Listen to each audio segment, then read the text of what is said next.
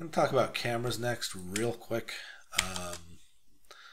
In large part, you need more cinematic cameras, and the reason for that is if we look here, right now I haven't done anything with this character. I can give him a basic car controller and a basic plane controller. Oops, well, this is not the right scene, so let me do this. This is the cutscene. So if I do this and I hit up, it makes me accelerate, right makes me turn to the right. I can do donuts.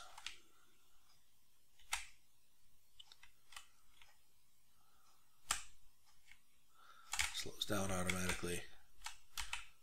Back up. Go over here, line ourselves up, fly. That goes a lot faster, but it's absolutely terrible at turning. Okay, so that's that.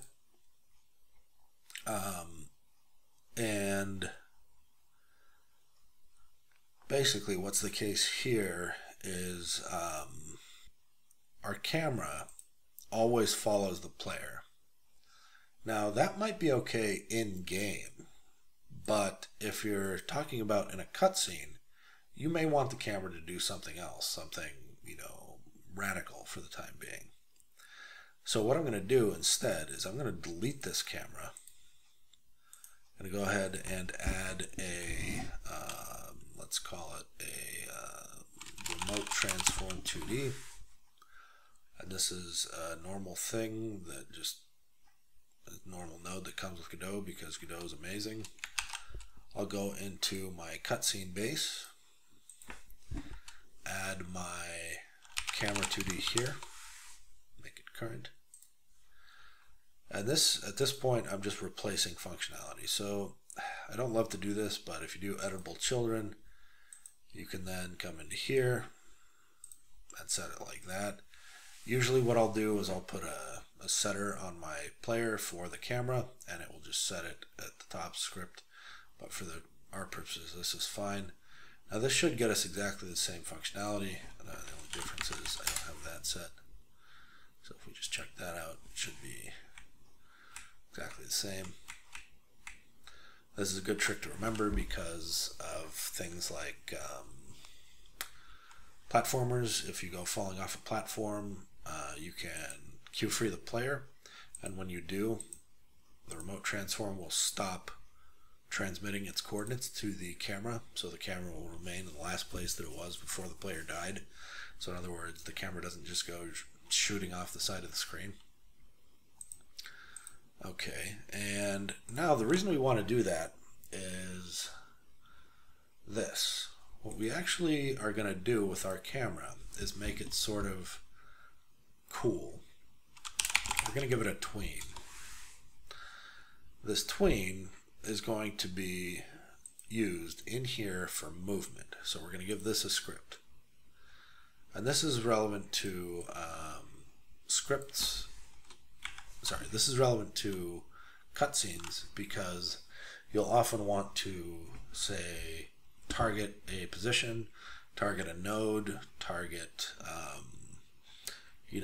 something that's flying across the screen. There's a number of reasons why you'd want to use a tween to move your camera around instead of the remote transform. So let's go ahead and take a look and add our script here. We're going to call this cutscene camera.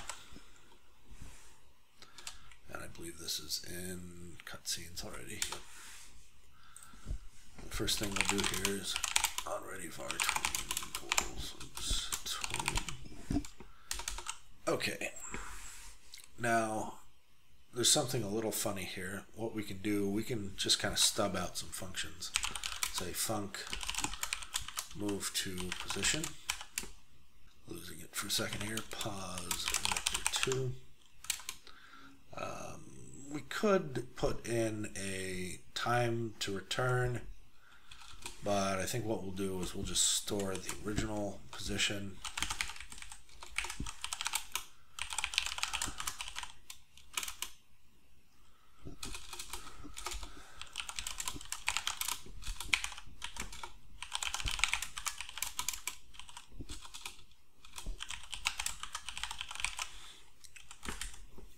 Okay, so what we want to do here, when we say move to position, we want it to zoom to position, or pause here, you want to have it. We'll call it target pause. We want it to zoom to the target pause, and then for the time being, we just want it to stay there. One thing that we can do with cameras, by the way, to make them look cooler, is we can enable smoothing. It will make it go a lot, well, smoother, as the name might imply. Drag and margin is not quite the same thing. What you actually want is smoothing, and the speed, it will be basically how slowly it or quickly it speeds up to catch up to the position that you've moved it to.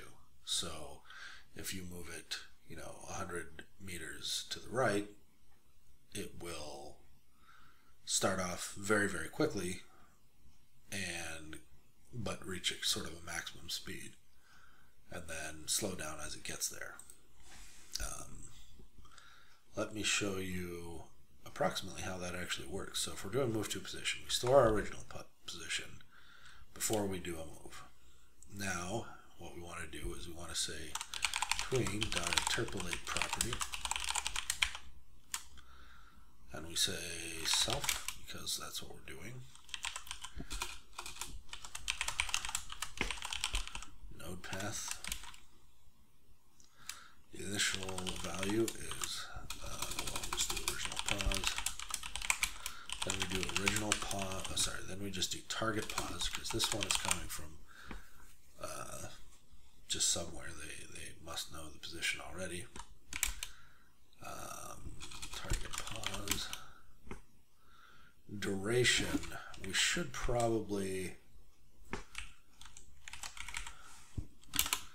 also do a speed here.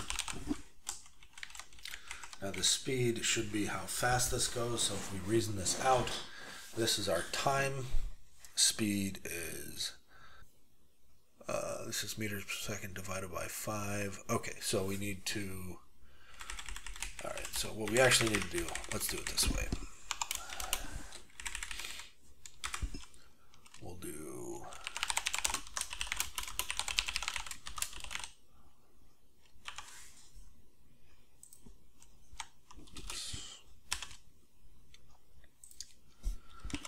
length divided by the speed. Yeah, that should be about right.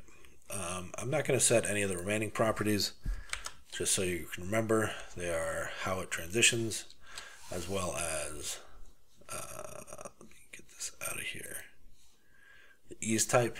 In this case, it'll take the defaults, which is really all I want. I don't want there to be a delay, so I'm not going to put one.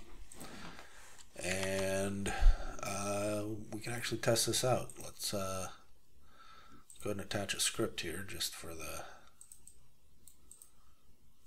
sake of argument. I'll do func ready.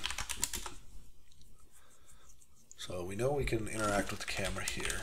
We'll say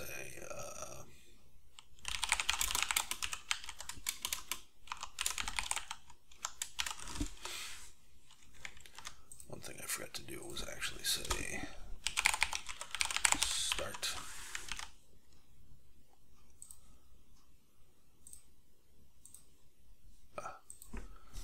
So we just say cam dot move to position, and if we say cam dot global position plus let's say vector 2 dot right times let's say 100 meters like we said before, and make this closer to something like what we would do with a normal run. So if we want to do like say 250, it should go pretty quick.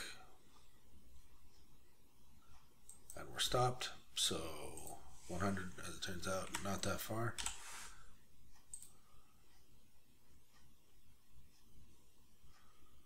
Okay, and what we can do here is actually we can do a little trick here.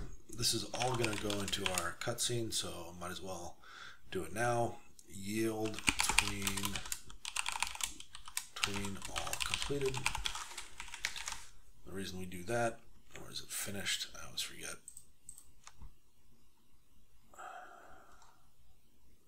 Between all completed. Okay, I was right for once. As we can do this, we can say yield this completed, and now it'll wait until this is done before continuing. So we can say yield get tree, create timer. Let's say we'll wait here for 2 seconds, and then we'll say yield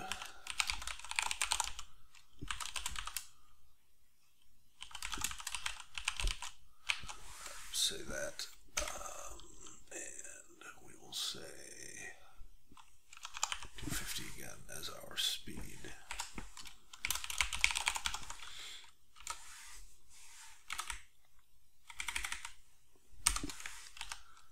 So this return to old position, let's just implement that real quick.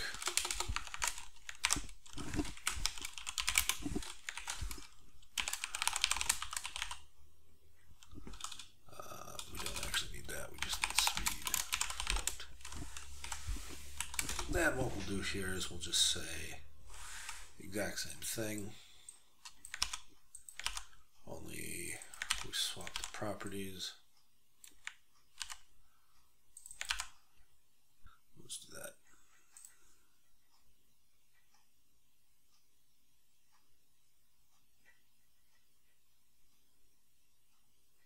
I forgot to yield in it. So if you ever get this error, first argument of yield is not a type of object. That means you forgot to actually yield in it, because when you yield, it returns a type. It returns the type that is for yielding, basically. It's sort of like a... Whoa, hey, no camera. Basically, it tells you information about the current state of it, so it's a coroutine, essentially.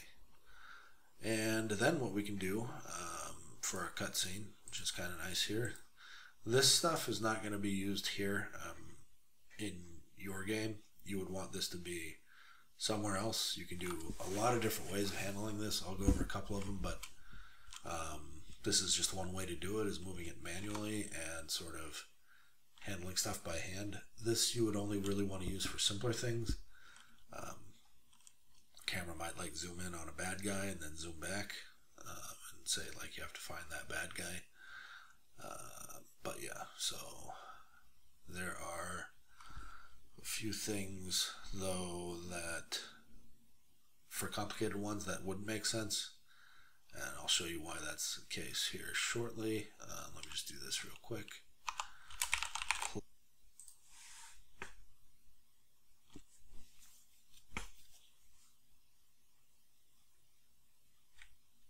There we go.